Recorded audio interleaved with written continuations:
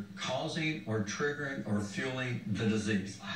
He'll ask his patients, what is it that you eat every day? That's what you crave every day. What food do you crave? Yeah. That's a good question. And so usually, invariably, that food is fueling their disease. It's inflaming them. Right. Now, in my case, I got to the point where I've changed my diet, but I still didn't find out the major triggers until I performed a special food sensitivity test in the mid-90s. I then discovered 2 key foods I was eating every day. One of them I was eating at every meal, and I was highly, severely sensitive to these foods. And one was gluten, and the other was peppers. I was eating gluten every meal, not knowing that was the main trigger for the disease. Flour. It is It's wheat. just flour, Wheat. your bread. It was in the form of cereal. Most cereal It's in everything. is made of wheat. And how many people have a bowl of cereal before they go to bed? Right. It's like a natural Exactly. thing. Right now, again, gluten is found primarily in wheat products and rye products. Those are the main wheat gluten foods that we eat. Does it trigger reflux? In some people, it can trigger reflux, but what it triggers in so many is inflammation. Okay. And that's what I find, especially in autoimmune disease. So your body would actually feel like that you were out in the sun for a long time? Now, what was interesting is this reaction wouldn't occur immediately. It's not a food allergy where you feel it in seconds to minutes. Right. This would occur hours, if not days later. But I was eating gluten at every meal, so I could never figure it out. And what happened, I craved pasta and crackers and bread and all the things, bagels and pretzels and things that are gluten foods. Oh, yeah. And then what I also found is I found the other major thorn were peppers. Now, peppers are a nightshade plant. I can eat peppers. And we find with many of our patients with autoimmune disease, such as lupus, rheumatoid arthritis, psoriasis, He keeps bringing me into this conversation. MS, autoimmune thyroid disease, We get that colitis. We find nightshades are many times a trigger. Now, nightshades are simply potatoes. Now, not everyone's sensitive to potatoes. Potatoes are least of these usually. Tomatoes, peppers, bell pepper, cayenne pepper, any kind of pepper, pimiento peppers. Paprika is another, an eggplant. And ashwagandha. Ashwagandha is a nightshade. That's an herb used in India that helps with stress. So I found that those 2 foods were the key foods. Now, what I did, I also at this time checked my GI tract, and I found I had leaky gut. And this was when no one knew about leaky gut. Now, does that mean you had an x-ray? No, I did some special tests that were actually, it was a functional test where I could tell if my GI tract was absorbing sugars it was not supposed to be Similar to a stool testing. Okay, gotcha. Right, so I found out I had leaky gut. I found out I also had dysbiosis of the gut. I also had a ileocecal valve that was open, so I had to have chiropractic therapy to adjust the sacroiliac joints to close the ileocecal valve. That said what? The bowel? The ileocecal valve is simply the connection between the large and small intestines. And some of those people stays open. Stuff in? And so what happens, that valve's supposed to be shut. Right. When that valve stays chronically open, bacteria, Goes back up. yeast, fungus, viruses, whatever in the large intestines, where the majority of those reside, will go up into the small intestine, and they can create bacterial overgrowth with excessive bloating and gas. And that's why when people eat, their tummy just swells up like they're pregnant. Yeah. Those people generally have an open ileocecal valve and bacterial overgrowth in the small intestines. So I had to close that off. Simple way to close it. It's amazing. I hate to spread this out, but a lot of women that you see, they've got big guts. Right. And they're walking around with an open ileocecal valve. I swear, I've never noticed that before. They're fermenting. They're like a brewery. Like a brewery, when you make wine, fine wine, you ferment the grapes.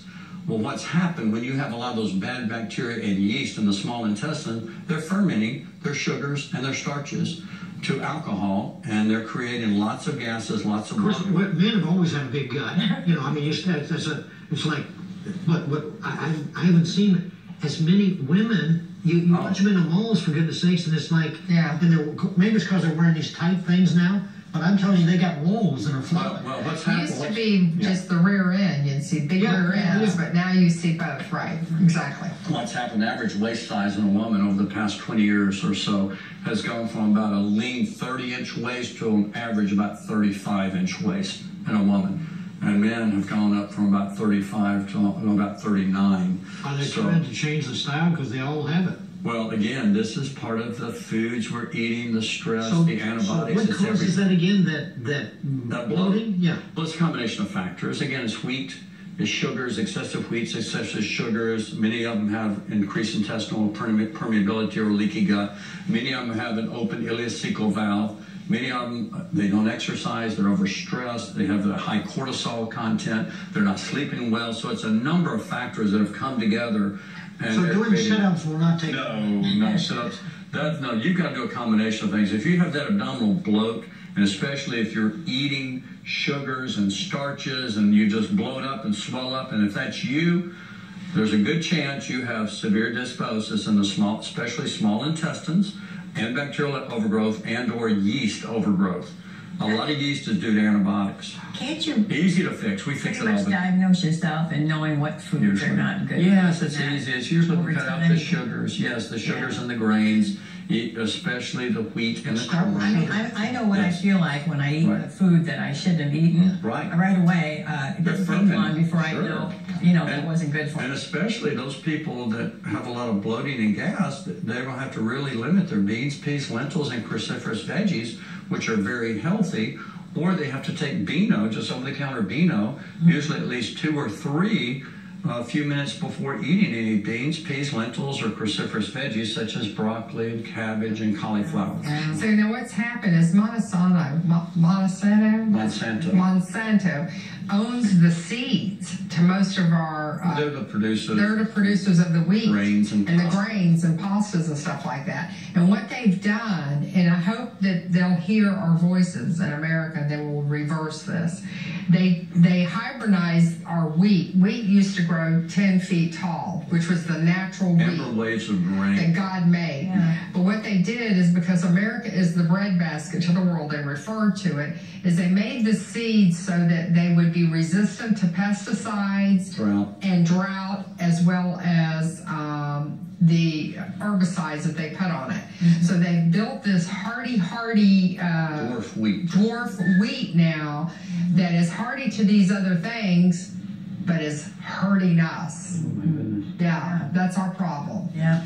Hey, Dave, can we show some of the products, and then we can put up the website and the number and so forth? Because this also you have. In other words, people can go to your website, right? Find out.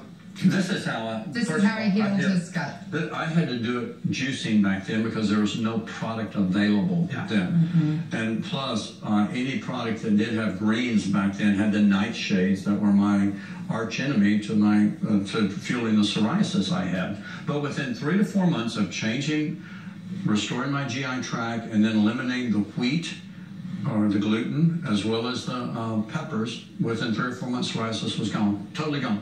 And I have helped countless hundreds of patients with psoriasis and other autoimmune disease. I start with healing the gut.